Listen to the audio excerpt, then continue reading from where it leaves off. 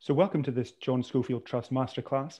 I'm David Stenhouse, I'm the Chief Executive of the Trust, and I'm delighted tonight to be able to introduce you to Robert Moore, ITV's correspondent in Washington, who most recently covered the extraordinary storming of the Capitol on the 6th of January this year, in which thousands of Trump supporters, believing that the election had been stolen from them, actually penetrated into the US Capitol in an attempt to overturn the election.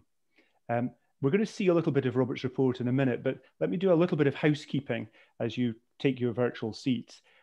Tonight, if you have questions, and I know that many of you will, please put them in the Q&A section at the bottom of your screen, and I'll see them and I'll be able to introduce them as we go along.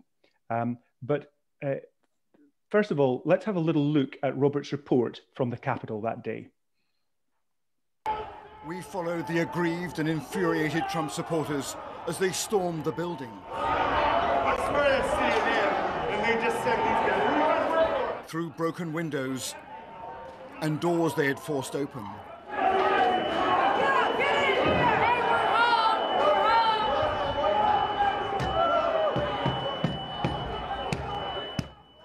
And for a few heady moments they felt they had won a precious victory.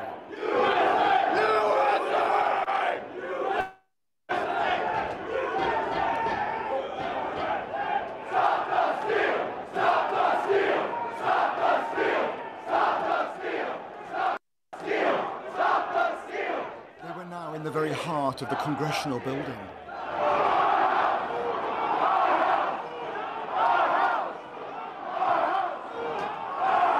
What's the purpose of storming Congress itself?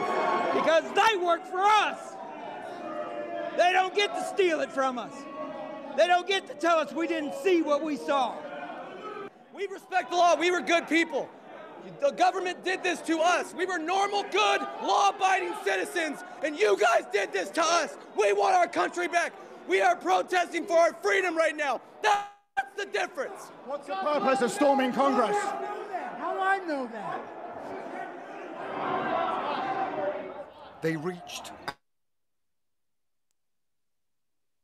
and entered the Speaker's office itself, although Nancy Pelosi and other lawmakers had already been evacuated to safety. There you go, brother. As we filmed, protesters tore down Pelosi's nameplate. And so here we are right now inside the halls of Congress. This is exactly what so many anticipated, and yet the Capitol Hill police are doing their best, but failing to control the situation. Robert Moore, welcome to this conversation. It's wonderful to have you. Thank you, David. Very nice to join you, and thanks to all the people who have made this possible, but also, of course, to the memory of John Schofield, who many of us knew and admired, and you know, any of us who can help the mission of the Trust to mentor young journalists, a group we need more than ever now, that I'm just delighted to help. Thank you. Robert, what do you think watching those scenes again? You must have watched them many times in the edit, but now as a few weeks have passed, what do you think? Well, I think it's a glimpse, isn't it? It's no more than that. We're only trying to sort of put together one piece of a very complicated jigsaw of American politics in kind of extraordinary turmoil and transition. And that was just one glimpse of the fury of one side. So, you know, I think it's important that, you know, we don't think, okay, so this is America on the brink of civil war. There's obviously, you know, many people, tens of millions of Americans who are not part of this partisan divide, who are actually sitting in the middle of American politics, looking for a sort of a centrist way forward. But what I take away from that, what I did at the time, and even more so now, is the fury and the deep-seated grievances of Trump's supporters, who are a huge number of people. You know, more than 70 million people voted for Donald Trump, even though they had a 4-year understanding of what his presidency was all about. And those who are the most vocal amongst his supporters, you know, do believe very profoundly and very, very viscerally, as you saw in that report, that this election was stolen, and those grievances are not going to go anywhere. And that anger, you know, has dispersed, but in some ways it hasn't dissipated. And I think that's the story that is still to be told for us now is, where does that anger go? Because it hasn't gone away. Those people are still convinced the election was stolen, and they still believe that Joe Biden is an illegitimate president. So, you know, for me, when I look back at that, it raises more questions about where journalism in America goes next. You know, that was a moment. It was just a glimpse, but it raises actually really interesting questions about how we cover America going forward. Yeah, and I think we'll get a chance to come to those. But could we start off just by maybe talking through the events of that day as you covered it? And we should say you were there with your producer Sophie Alexander and your cameraman Mark Davey. But when you were planning the coverage that day, did any of you think that it was going to end up the way it did, that you were going to end up in the Capitol Hall itself with the protesters having penetrated the building? It's a good question, David. Thank you for asking that. In a strange way, I mean, I've never used the word luck for what we did that day, because it's actually, we had worked pretty hard for a number of months of understanding where the sort of the stream of consciousness in the sort of white supremacist and militia movements were going. And I first heard that the pre-inauguration days would be tumultuous back in September of 2020, when I went down to Louisville in Kentucky and did some stories on the militia movements there.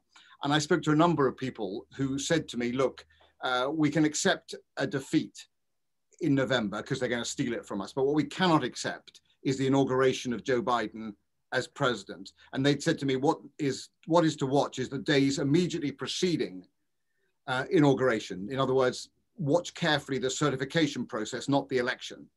And so I kind of went into that first week of January genuinely alarmed about what might happen, aware that the certification would happen on the 6th. And on the 5th, I'd actually done some news gathering down in Washington, D.C. and spoken to a large number of people who would also be there the following day. And they had warned me explicitly, look, we won't accept the certification tomorrow. The mood will be angry and ugly. And I'd realized then that it was likely to come to a sort of a violent climax. What I couldn't know was that it would be a simultaneous failure of law enforcement on an extraordinary scale. So I knew there would be pockets of violence. I knew there would be the deep fury I'd encountered for some weeks. But what I didn't know is that would marry itself to what was clearly a massive intelligence failure. And then on top of that, a law enforcement failure to hold the perimeter of Congress. And that moment at about 2:15 p.m. on January the 6th, in some ways was the kind of perfect storm of what we knew was going to happen and then what we couldn't anticipate, which was the colossal intelligence and policing failure around the Capitol complex itself. So your expectation was that most of your coverage would be to the exterior of that building, that the idea that we're going to get in really was, you couldn't have foreseen that. Exactly. What I expected to be doing that day was probably what I'd been doing in June on the other side of the ideological divide during the BLM protests outside the White House.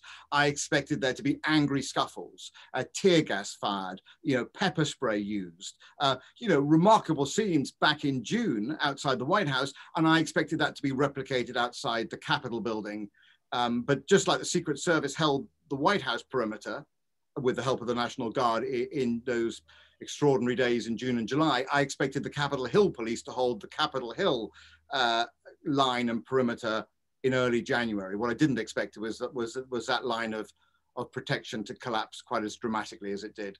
And of course, many people made the comparison between the heavy-handedness of the Black Lives Matter policing and apparently the weakness or the chaos which allowed the crowd in. What is your feeling about the way the Capitol Police played it that today? Because many people were saying, why didn't they have their guns out? Why weren't they trying to hold the line? What would have happened if they had, do you think? Really good, really interesting avenue to explore that, David, and a good question. I have a slightly contrarian view of this, which is this: that we've all summer long we were rightfully outraged by the conduct of Washington D.C.'s police force and the National Guard in how aggressively they policed the BLM activities. How they broke it up, how they used their batons and tear gas and pepper spray on people. And we had complained vociferously about that because it was It was absurd given the level of the threat. So if you move that forward to how we think, or how an objective observer might observe the events of January the 6th, it raises the question, would we have wanted, or would we have thought appropriate, and would we have judged appropriate that the Capitol Hill police officers had used similarly aggressive tactics against the Trump supporters? I mean, if they had done so and pulled their weapons out and maybe opened fire with live rounds, obviously dozens of people would have died. And in the end, what they decided to do was to let their perimeter basically evaporate and to let the crowd into the building. And I'm not persuaded that that was a poor judgment, even though there is now this kind of Capitol and Senate and House investigation. It seems to me that actually the only person who died in the building that day was a protester shot by a law enforcement agent. No protesters were killed at that moment. Two police officers later committed suicide, and one was wounded and died in circumstances that are still not entirely clear. But the question I kind of ask is, are we right to rush to judgment that this was a massive failure of policing, when actually maybe the alternative would have been a bloodbath on the steps of the Capitol? So it's an open question, but I don't think we can, on the one hand, attack the law enforcement for aggressively taking down BLM protesters in June, and then complain also that they were too lenient in January. We're getting a lot of questions then about your safety and the safety of your crew when you were filming this. Was there ever a moment when you thought, wow, these guys could turn on us? Sure. I mean, that's an issue. I mean, look, as Sophie Alexander has pointed out, we walked into that building, next to a sign saying "Murder the Media." It was clear that, the target of these Trump supporters is kind of twofold. Obviously their main grievance is with the senators and the members of the House of Representatives who are certifying the election result, but their kind of parallel target, if you like, is what they regard as the mainstream media. And they regard the two as kind of complicit in a kind of establishment cover-up and theft of the election. So sure, there was animosity towards us and anger, but it never struck me that our lives were in peril. I thought, sure, we might get we might get hit, we might get involved in a scuffle. And I was also concerned about the COVID risks, given that it was a large crowd of Trump supporters who famously, are skeptical of mask wearing, and so have presumably a higher proportion of COVID carrying members. So there were concerns, but in the end, we just went with the flow and decided to turn this into a piece of eyewitness reporting, and use skills that we've learned on the road for some time, over many years of covering conflict situations, about how to try and stay safe, trying to make sure that, first of all, that we were identified as non-American journalists. So I was constantly telling people around me that we were a British news crew. Has been reported elsewhere. Mark Davey was, often telling people he's from Ireland, and he had no particular dog in this fight either. So we were trying to project ourselves as both kind of an eyewitness news crew, but also not somebody who could in any way be identified with the certification of the result or with the kind of associated anger in the election aftermath. So it's a long way of saying that we took a calculated and calibrated risk, and that's of course what news crews do all over the world. And I didn't regard that risk as excessive in any way. I was just thinking about that scene that we saw where you're basically being jostled back and forward and you have people shouting at you. Do you think that by being there in any way you changed what happened in terms of people's behavior, or were you, as you say, just going with the flow, filming what was happening anyway? No, I don't think we did change the dynamic. The crowd dynamic was really charged, as you know, and these people, several people stopped to talk to us. We were jostled. One guy came at us with a flagpole with some kind of improvised spear on it. But in the end, what was really noticeable was that, it may seem extraordinary given the amount of coverage we've given to Donald Trump over the last 4 years, but they did genuinely felt disenfranchised. They felt their voice hadn't been heard. So when they realized we were filming, as you'll have seen in the report, many of them turned to our camera and were talking directly down the barrel of the camera, wanting us to be a kind of a platform. I'm not sure if they believed we were live streaming or if we were a news crew. I don't think anybody was quite analyzing that. But there was almost a sense that, okay, this is a news crew here, the only one that apparently is filming us, and we want to get our message across. So I don't think we changed the dynamic, but we did provide kind of a megaphone for them, if you like. Yeah. I think we should talk about what has led to this moment. And I mean, you've been reporting America for many years. It's a huge question.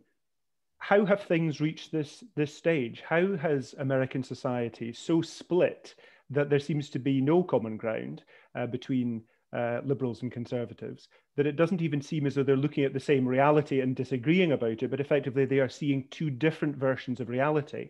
And a country which prides itself as a cradle of democracy and of freedom now is in a situation where a large percentage of its population genuinely believe that an election conducted according to every independent observer fairly, with certainly no sign of massive vote stealing, is an illegitimate election. How has America reached this stage? Yeah, as you kind of anticipate, that's a complicated and big question. I mean, I'll just point to a couple of kind of factors. I mean, firstly, Donald Trump was a master of culture wars and of deepening divisions. He saw a schism and exploited it, but that schism was already there, and I think it's been amplified by the media sort of infrastructure ecosystem that exists here, because the cable news networks in particular, are remarkably partisan here in a way that, any British viewer just would not recognize. And in fact, even veterans of American politics are startled when they come here from the UK at just what sort of space it's in now. I remember my old friend Matt Fry came over here for the election. Now, he's reported on America for many, many years, but he was stunned by the sort of the venom on the 24-hour news talk shows when he arrived here to cover the 2020 election, saying it had reached a place that he'd never seen before, in which CNN was also, heavily invested, it seemed, in a Biden victory. And of course, Fox News, felt heavily invested in catering to a sort of an audience of the American right. So there is this kind of sense that there are two echo chambers in the American media. And then, of course, if you look at social media, that's even more extreme, in which, everybody is going to their favorite platforms and their algorithms are triggering content that further deepens their belief. So if you're putting in QAnon conspiracy theories into your search engine, quite often you're going to get additional conspiratorial content. So in a way, what we've got here is kind of the politics of the Trump era, combining with a media ecosystem that is partisan, and then big tech that is, and its algorithms that are furthering the divide. So, I think it is accurate to call it a perfect storm. And, Joe Biden can talk, as he did in his inaugural address here on Capitol Hill on January the 20th, about unifying America. But that task isn't going to be possible unless some of the causes of the polarization are addressed. And that doesn't just mean in the political sphere, but also in social media, as well as in broadcast media. One of our previous guests in this masterclass series was Dorothy Byrne of Channel 4. And she said in our masterclass a few weeks ago that, a generation ago, Ronald Reagan removed the responsibility for even-handedness in public broadcasting. And she traced the events of the Capitol riots right back to that moment where you abandon the desire for impartiality, you create a situation where there are parallel versions of reality, and the effect it has on your civic society is it really tears it apart. Would you agree with that? Yeah, I do. I mean, I think arguably you could date it even earlier than that, but certainly that Reagan era decision not to require kind of impartiality was a key moment in the journey to where the 24-hour news networks are in America. So yes, I think Dorothy is right in that respect. But it is the question of our age for journalists, because we don't want the broadcast media to be an establishment stitch up either. We want new entries, we want competition, we want people coming up with unorthodox views and anti-establishment views. And not every conspiracy theory is wrong, of course. You know, the world is full of conspiracies, genuine conspiracies. And so we don't want to, every time somebody's investigating an outlandish theory, for it to be ridiculed as going down a kind of anti-establishment route. We need to be open, not opaque. And so I think it's a question that is fundamental to kind of Ofcom and to all of those, you know, journalists entering British TV news currently is, you know, how do we maintain integrity and credibility, but not close ourselves off to a world of skepticism and inquiry and fierce investigation that we desperately need. So, you know, there are no easy answers. If there were, we wouldn't have been consumed by this question for a decade. But certainly this question is coming to British television screens with a significance and a vitality that we haven't seen before, with new entries coming into British broadcasting system. So, you know, you might have a view on this, David, as well, but certainly it's a big question that all of us need to grapple with. I wonder too, Robert, what you think of the way that the British media has covered the Trump presidency. I don't know if you saw John Schofield today saying that turning from the Trump presidency to the Biden presidency was like spending 4 years on crack cocaine and then settling down with a glass of shandy. And I worked in the BBC's Washington bureau in 2009, the very beginning of the Obama presidency. And even if you ignore the content, if you just look at the tone of the way in which British media has covered the Obama presidency and then the Trump presidency, there has been a lot of eye rolling, there has been a lot of nose holding, there has been a lot of kind of, wow, these crazy Americans about it. And I just wonder what you feel about that in terms of the British media's coverage of this. Yeah, it's a good question, isn't it? I mean, look, John is a good friend of mine. I'm a huge fan of his journalism. And so I think, you know, the comment I'm going to make is regarding all of us, you know, and I look in the mirror too and ask this question, is whether we have a slightly patronizing view of American politics, whether what you call sort of the nose holding, whether we come here with our kind of cultural understanding of what TV news is all about and pass our judgment on what is the kind of raucous circus that is 24-hour news channel journalism in America. And you know, it's probably right to say we shouldn't make a judgment.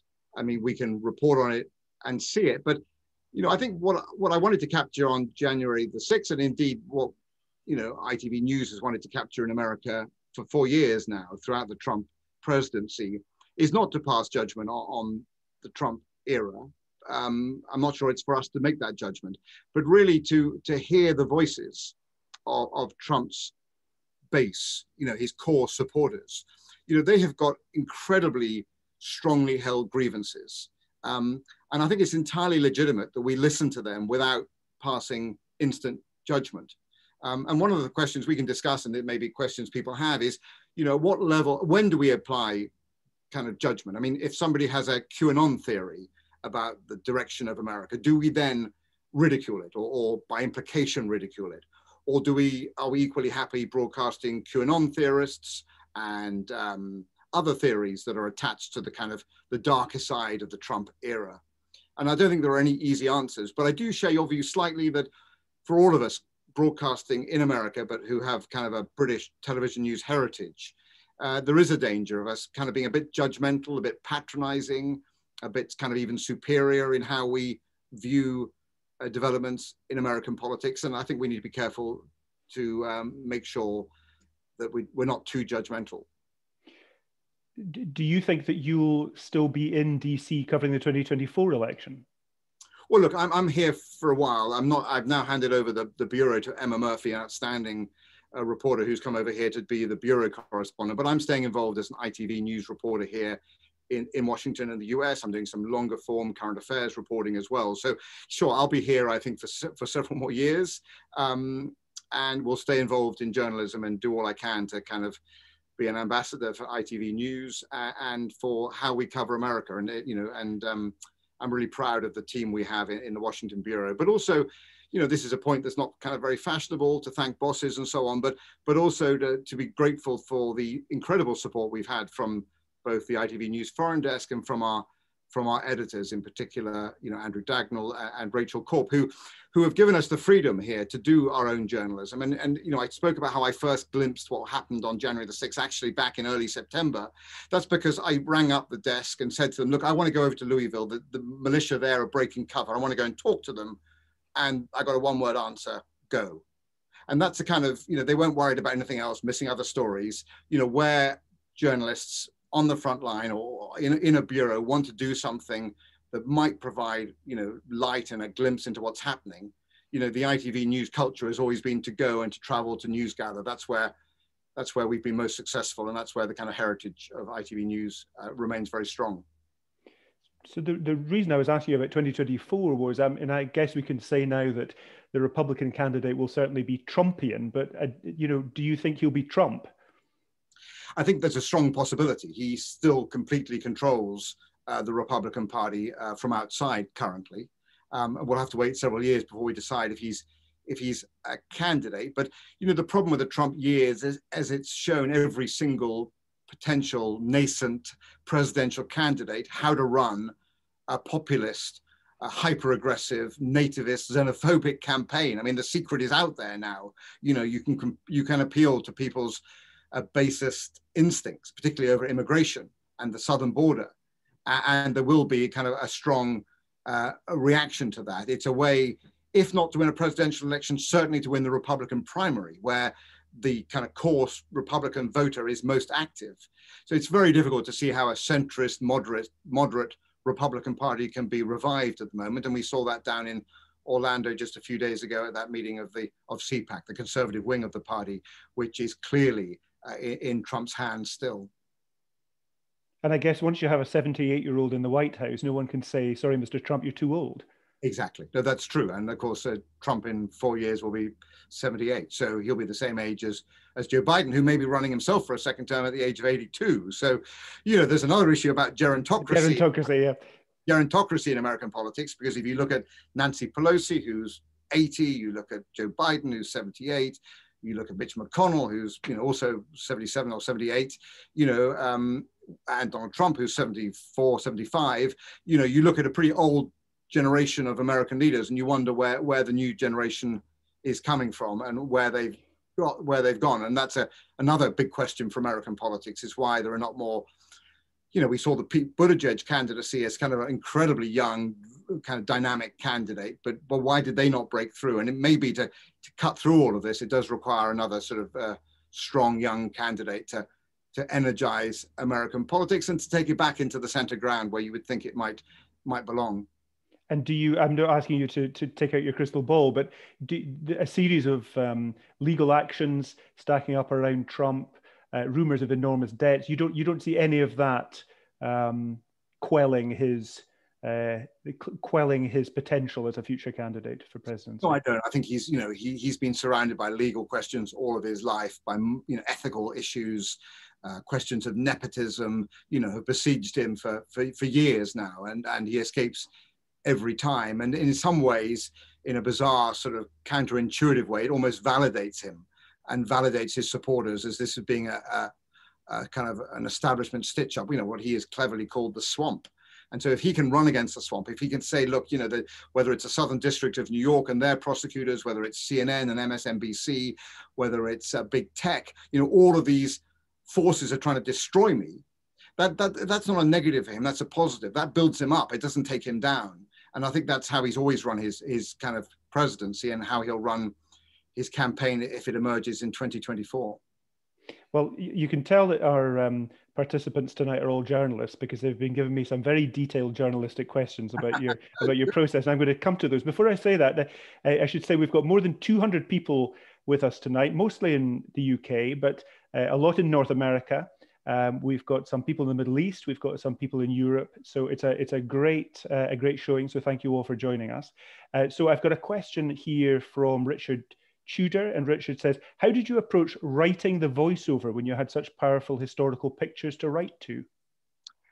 Good question, Richard. And it sounds, I would love to have had another go at doing that package in some ways, because I ran back to the bureau. It was about 3:15, 3:20 in the afternoon. So I had like an hour to edit the report we did.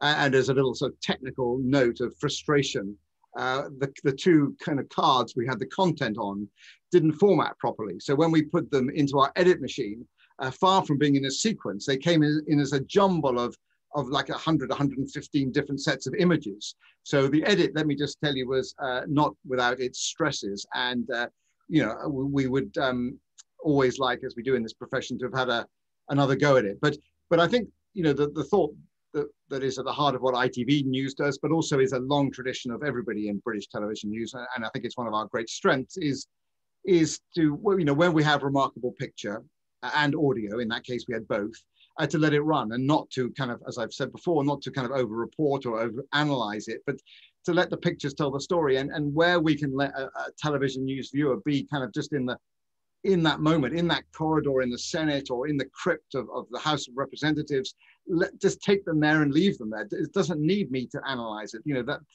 they can, these insurrectionists or rioters, or whatever you want to call them, you know, they can speak more eloquently for themselves and their cause than I can. So all I could try and do was give it just a little bit of context. You know, what exactly was their grievance? When did they go in? Why was there a failure of policing?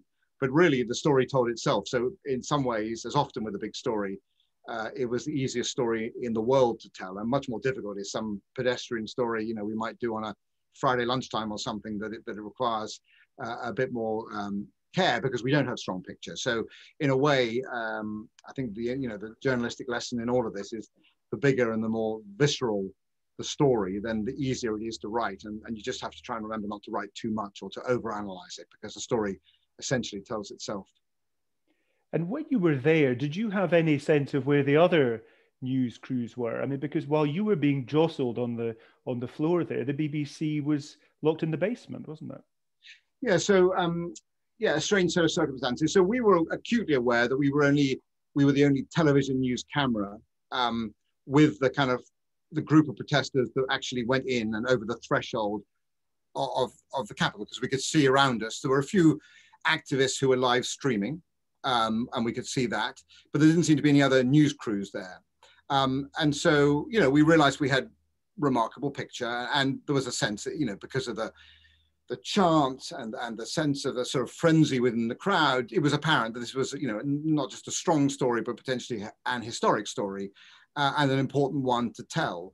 But you're right, David, there was no way of knowing where other crews were. We always assumed as we walked down the corridors and down into the crypt and up to Nancy Pelosi's office, there were other crews working elsewhere in the building. And there were some other TV crews working. But what we kind of uniquely captured was the kind of the moment of when the crowd crossed the threshold and actually kind of physically entered the Capitol complex, and then we just sort of naturally followed them through. But it was only much later in the day that we realized that actually, you know, other people had less success. You know, some people were doing you know, live shots for their programs. Others were, you know, locked in a basement or were doing other broadcast commitments. So, you know, we had that good fortune, it is fair to say.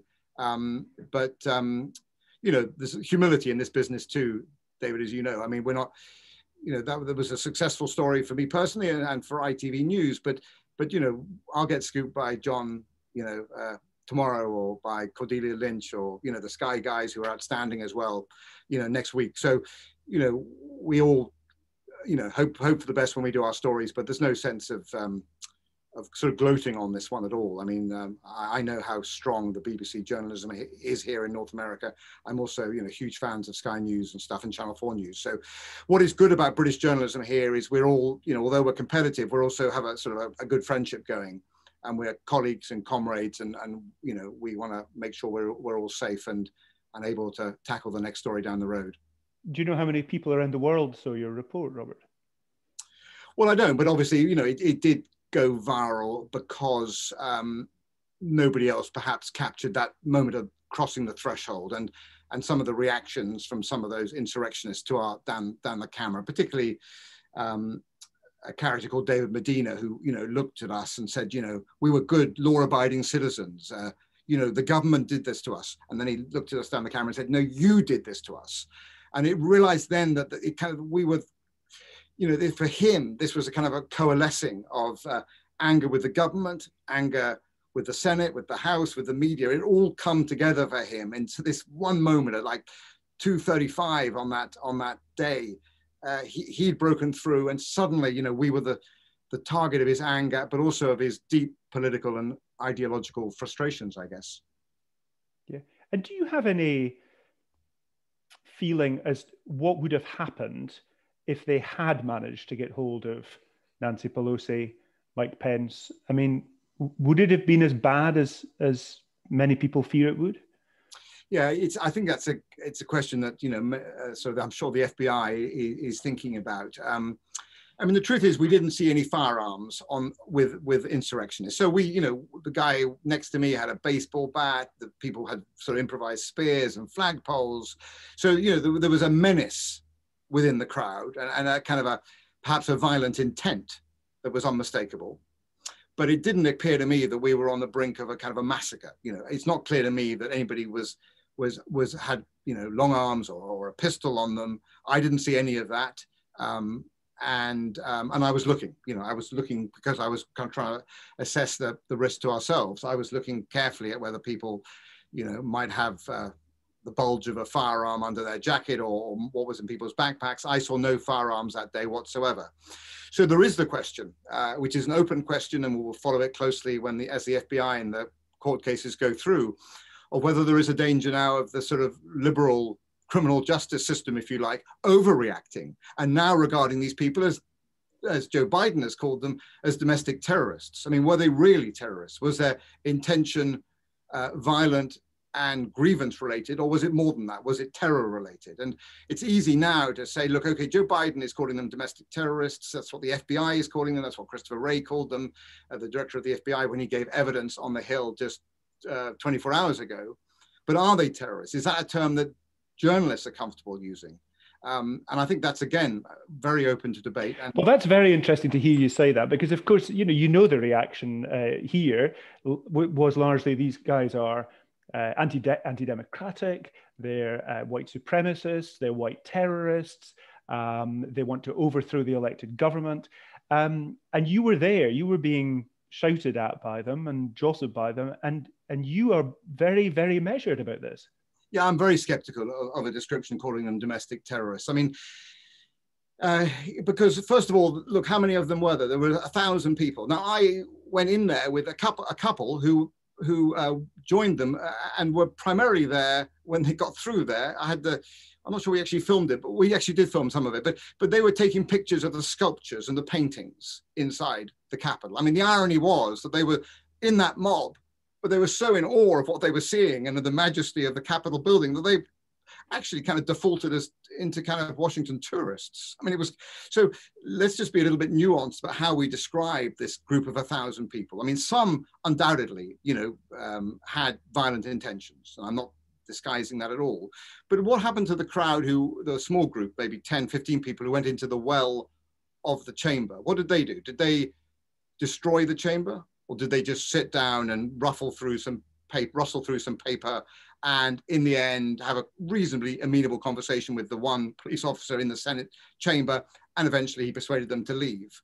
And actually one of them wrote a note for Mike Pence and on the podium. I mean, so the question is an open one. Are they terrorists? Are they white supremacists? Are they Trump loyalists with just deep-seated grievances? Are they just rioters? Was it a mob? All of these are questions, and I don't think it's, certainly for me, who was there and right amid them, in that crowd, I'm not finding it comfortable to describe them as domestic terrorists or even as necessarily as white supremacists. I think you need to drill down and see what exactly their individual motives were, because as I saw it, it was a coalition of grievances. And not all were violent, and not all were white supremacists, and not all were wanting to do deep, physical harm to Mike Pence or Nancy Pelosi. So I just think, as always with journalism, perhaps, David, the point is not to rush to judgment. And I think maybe it also speaks to the rather curious place that the Capitol Hill complex is, because on the one hand, it is a palace of democracy. And on the other, it's a public space that you can wander in. And the contrast with Westminster is very clear. I mean, Westminster, you wander around Westminster up Whitehall, it's a security state. There are thick, there's guys with submachine guns, and there's thick concrete bollards to stop anything happening. That's not the case on Capitol Hill. It is a really good point, isn't it? And those who have worked in Westminster, in the Palace of Westminster, excuse me, and in the Capitol, I mean, always make that observation. Whereas, people cannot wander around the Palace of Westminster without passes and accreditation. But here, there is this sense, and we heard that chant, didn't we? Whose house? Our house. This is our house. And that is this sense amongst the American people, which is a deep cultural one, that these are the people's representatives, and that actually a pretty high percentage of people who entered the building, even if they did so illegally and obviously through broken windows and doors which they'd forced open, nevertheless had a sense, rightly or wrongly, that this was kind of their real estate, that they were on their territory. That what have we done that's wrong? This is our house. And I think, therefore, we can, of course, make the obvious observation that they broke in and therefore they'd committed an illegal act. But there is that, David, a very smart observation of yours. There is this kind of disconnect between how Brits view Westminster, the Palace of Westminster, and how Americans view Capitol Hill and the Senate and the House. I mean, they have a strong sense of ownership of it. And that definitely played into why that crowd went in there. Here's a good question. Jack Parker asks, how do you suggest a young UK-based broadcast journalist can get into reporting US politics and current affairs? Is there a right way of getting your foot in the door? Well, that's a really good question, isn't it? I think there's a whole breed of young journalists here now who are doing something quite impressive and notable, which is they're trying to understand the sort of protest impulses underway in America. And quite often, when you get to an event now, there are people live streaming protests and rallies all over America. And some are independent journalists who have said, look, okay, here is a major story, the sort of fragmentation of American politics and the polarization of it. How do we best report it? And quite a few people are reaching the conclusion that a good way to do that is actually just to be physically there to film it, to live stream it, or to blog on it, and to be present. In other words, to be kind of eyewitnesses to what's happening here. And that's always, it seems to me, is a good way to do things, is to place yourself somewhere where something fascinating, something that you find personally interesting is playing out, and to be eyewitnesses and to live stream from there, and to get a journalistic reputation as someone who is prepared to cover kind of the shifting tectonic plates in America. So it might be to track the Proud Boys or BLM or Antifa or any of these kind of myriad groups that are throwing up really interesting journalistic challenges for us. And so I'd recommend to anybody is to be there. You can't kind of be a journalist if you're not an eyewitness, I would say. A great question has come in from Amy Sutton. Robert, what would you say are the main challenges you face reporting and working from a bureau with News at 10 team in a different time zone? Yeah, good question. I mean, look, so we broadcast our programs, so the evening news goes out at 1:30 in the afternoon here, that's 6:30 in the UK, and obviously News at 10 goes out at 5 p.m. I mean, apart from the fact that it is the greatest time zone on the planet if you have a family, because I get home at 6 and my bosses are asleep by 7 p.m. Eastern Coast time. So I almost never get disturbed by phone calls after 7 p.m., which is one of the glories and the sort of secrets of working on the East Coast of the United States, is your bosses are asleep while you're reading bedtime stories to your kids. So that's all pretty good news. But yeah, it does present a sort of logistical challenge, which is that, you haven't got all of your working day. So, by 2 or 3 in the afternoon, you need to be back in the bureau with your story if you're going to edit it successfully for News at 10. And if you're working on the West Coast, that's even more acute, because your News at 10 is going out at 2 p.m. And therefore, you have to be thinking about having news gathered the previous night and potentially having, starting editing at 10 in the morning for News at 10. So yeah, it's always a factor. You have to bear it in mind. But but there are more inhospitable time zones. If you work in China or somewhere, then you really are working through the night. So I'm not one to complain about time zones, certainly if you have a family here. And going back to your observation in your answer to Jack about sort of getting in there and filming and blogging and all the rest of it. And we saw everyone with their cell phones filming as they were there with you in the Capitol. And of course, a lot of them are doing that because they're trying to check the mainstream media, aren't they? They're trying to confirm that what the mainstream media says is true. And I'm sure you must have had reaction to that incredible footage that we saw earlier, where people say, "I don't believe it. I don't believe that's what happened. Those guys were Antifa guys. They weren't Trump guys at all." Well, I mean, in a world of disinformation, how as a journalist do you respond to that? Should you get involved? Should you respond, or should you let your work talk for itself? Well, I think the latter is the better strategy. I think.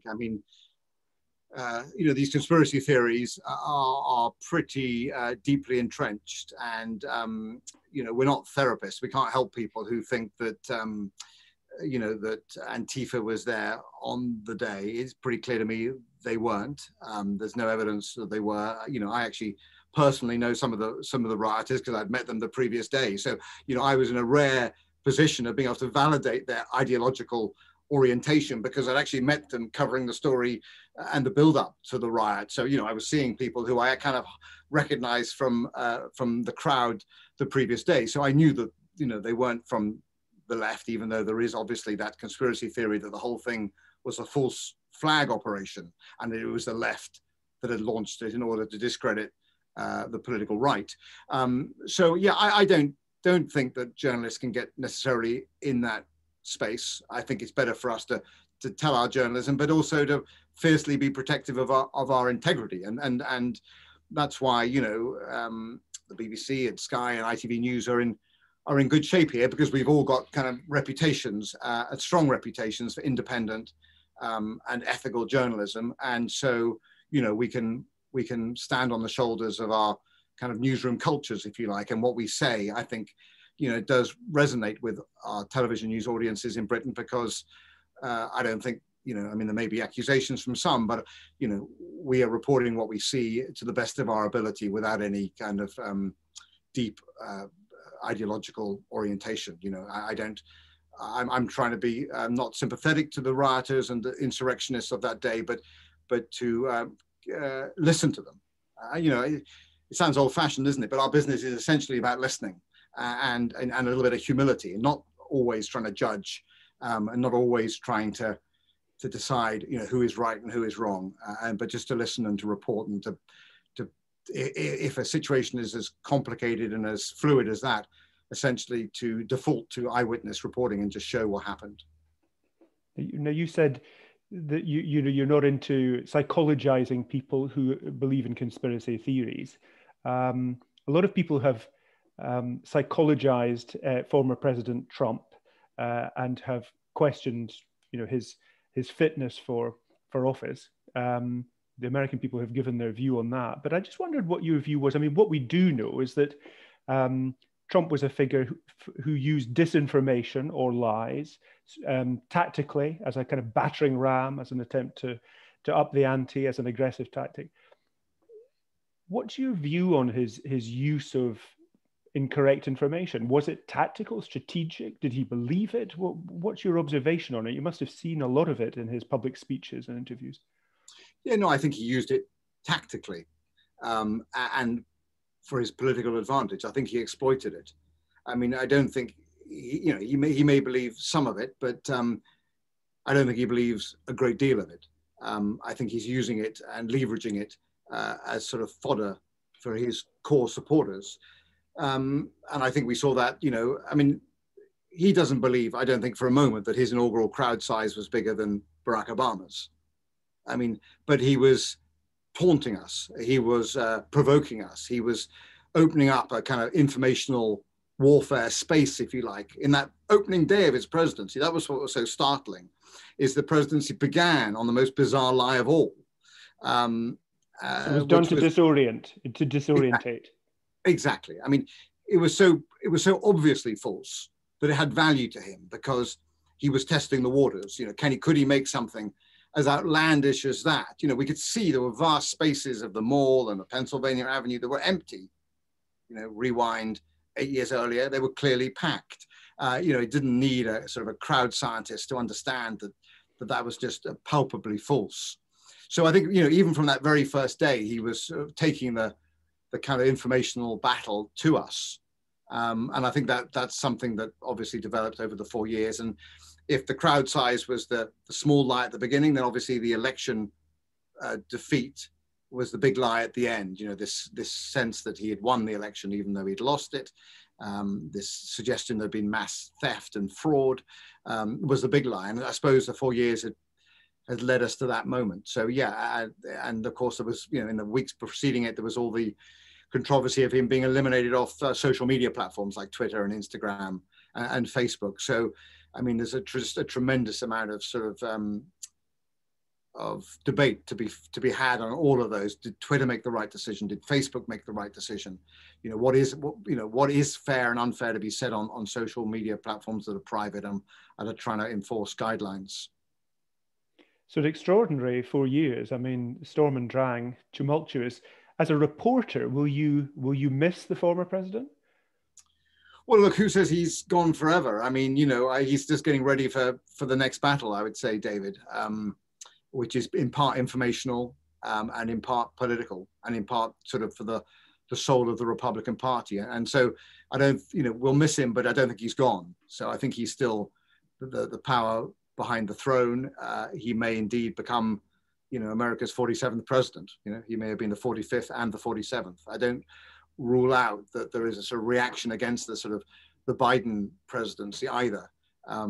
So, you know, he was a good way to keep getting on air if you're a television news reporter in Washington. There's no point disguising that. You know, John and myself and, you know, all of those who have, you know, come into television news to tell a story were riveted by the Trump years. You know, it was a populist and sort of nativist revolution, which we've never seen elsewhere. So fascinating moment, but not one that necessarily has gone away for long.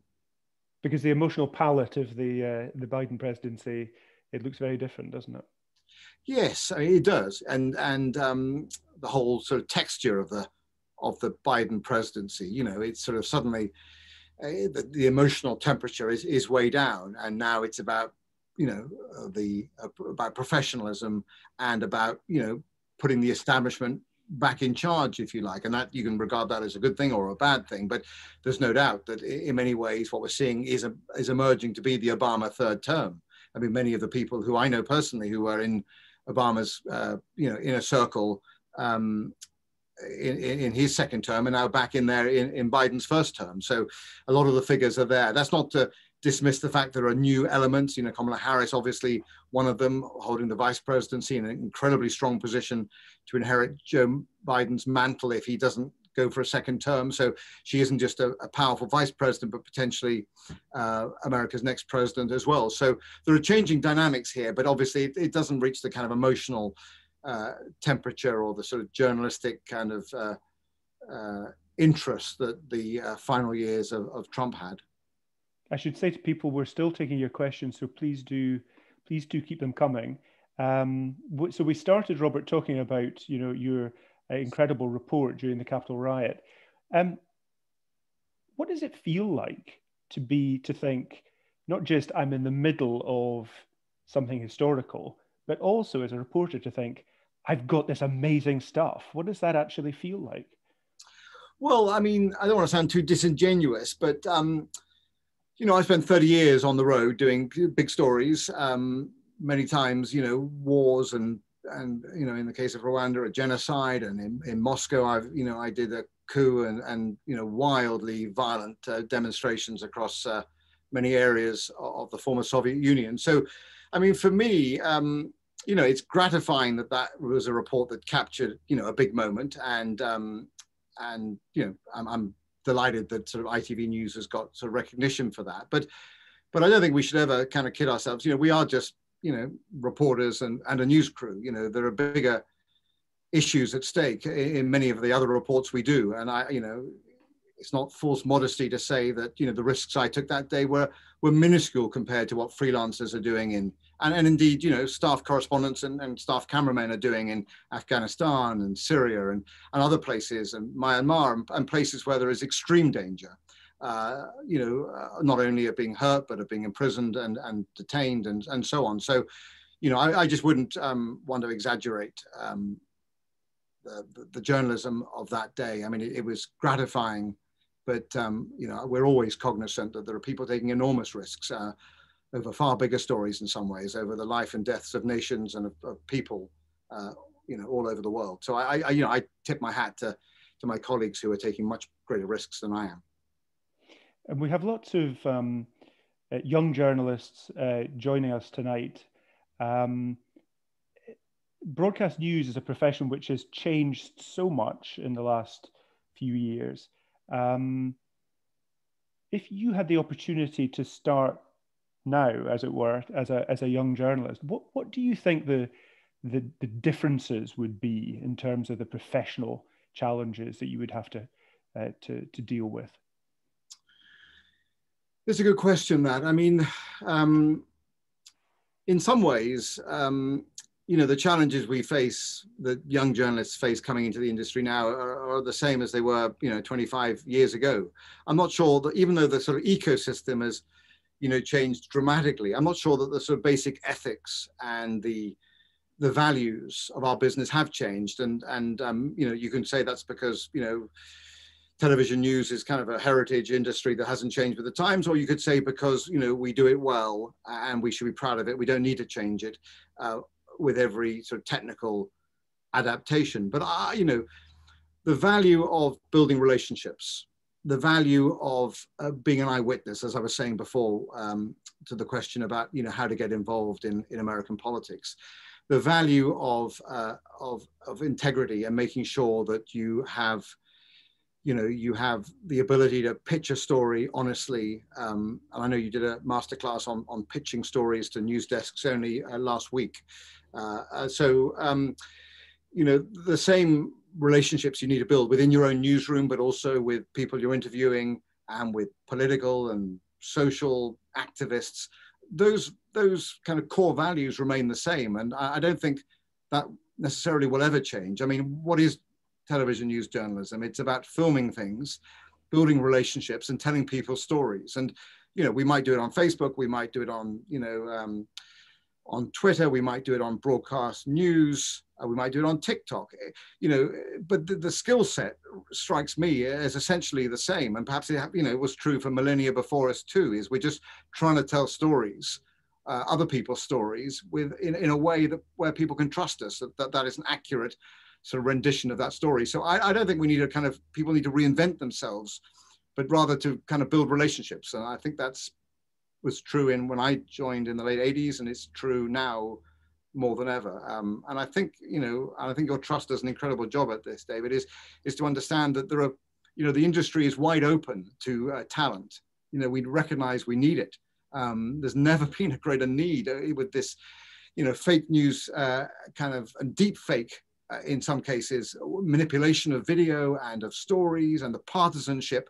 You know, we're in greater need now of sort of young blood and journalistic integrity than we ever were before, to hold, you know, not just the powerful to account, but to tell people stories who otherwise are forgotten. And it doesn't matter what side they're on, you know, whether it's a BLM activist or a Trump activist or whoever it is, you know, our job is to tell their stories and to try and take people along with us so they get a glimpse of other people's lives.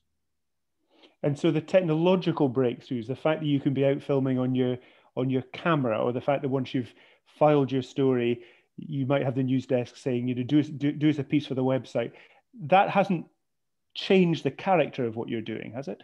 That would be my argument. It's changed, you know, the rhythm of your day, 100%, of course. You know, of course it has. You know, here we are, you know, doing a Zoom conference. I'm in a studio in Washington.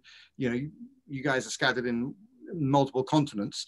And so we can talk about it in a way we couldn't have done 25 years ago. But my argument is that the central sort of thrust of our business, you know, what we do and what we sell, is the same. You know, we're relying on integrity, we're selling stories, and we're building relationships. And I don't think, you know, whether it's Sandy Gall in the old days, you know, on a donkey, walking over and riding over the Hindu Kush mountains and with his exclusives from Afghanistan, you know, when I first joined the newsroom, or whether it's, you know, entering the Capitol in January of 2021, or whether it's, you know, great work by Sky in, you know, Italian hospitals, or by, you know, Clive Murray, telling his very personal story of race in modern Britain. You know, all of this is essentially the same set of skills that that our business has been about since the very beginning. You know, it doesn't mean that we can't tell it in different ways with different technologies, but I'm not sure the skill set's changed at all. And I mean, I've already asked you to sort of look into the future for us, which is unfair to do once. I'm going to do it again. In terms of this is really bouncing off a question from Antony. What does Robert think the news broadcast industry will look like in 10 years as audiences increasingly move to online platforms with news, videos, and reports taken from a multitude of outlets? Yeah, look, I'm not a good sort of predictor of things. I've seen enough change to realize that most of the change coming our way is kind of we couldn't have anticipated. You know, who knew that my girls, you know, I've got 2 teenage daughters, would be getting their news primarily from TikTok. You know, I try and orientate them towards the New York Times and, you know, and the BBC website or whatever, and the ITV's. They're not having it. No, for some reason, this TikTok seems to have got them in its grip. I tell them that TikTok is a Chinese company. They don't seem to be too concerned about the kind of country of origin of that particular platform. So, you know, I wouldn't want to predict it, given that I didn't anticipate where my daughters would be getting their news content from. But look, it's fast changing. I think the central argument, David, you know, I think you probably would agree with, and certainly I would make, is that, you know, the technology and the platforms are rapidly changing. But if the skill set of telling a story hasn't changed in 1,000 years, I don't think it's going to change in the next 10, which is, you know, we need to build relationships and just be adaptable and be on the front line of change, which is why, you know, when you asked me what I would do if I was a young journalist, I would now be touring America with a live stream camera and be going to every protest and sort of activity I could find and live streaming stuff, because, you know, live content is valuable. It's a glimpse for people, and it allows you to be out and to be eyewitnesses to some, you know, remarkable fractures and that are playing out in American politics. Robert Moore, thank you very much indeed for joining us tonight. Oh, it's a complete pleasure, and we're looking forward to an infusion of new talent into our business. Well, I'm very grateful to you, and I'm also very grateful to everyone who joined us tonight. Thank you so much for all your questions. I'm sorry we didn't get through them all, but I'm glad we got through the ones that we can. If you're joining us for the first time, and judging by the size of the numbers tonight, I think many of you are, please do sign up for our newsletter. It's the best way to keep across what we're doing. Please do follow us on Twitter. The John Schofield Trust does lots of masterclasses throughout the year, as well as lots of other activities. It would be wonderful to have you on board. But I'm very grateful to our guest tonight, Robert. It's been a fascinating conversation. Fun for me. Thanks so much for having me. Thanks now. Bye-bye, everyone.